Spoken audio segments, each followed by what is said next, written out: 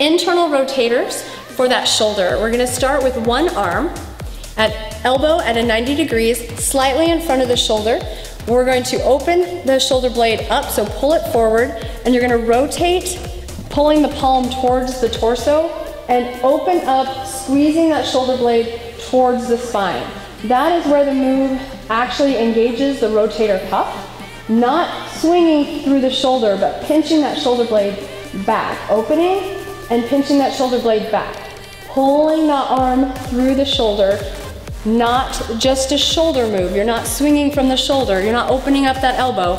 You're gonna keep that elbow tight and pull back using that shoulder blade. Now your range of motion may be limited, and that's okay. Just really pull that shoulder blade into the movement.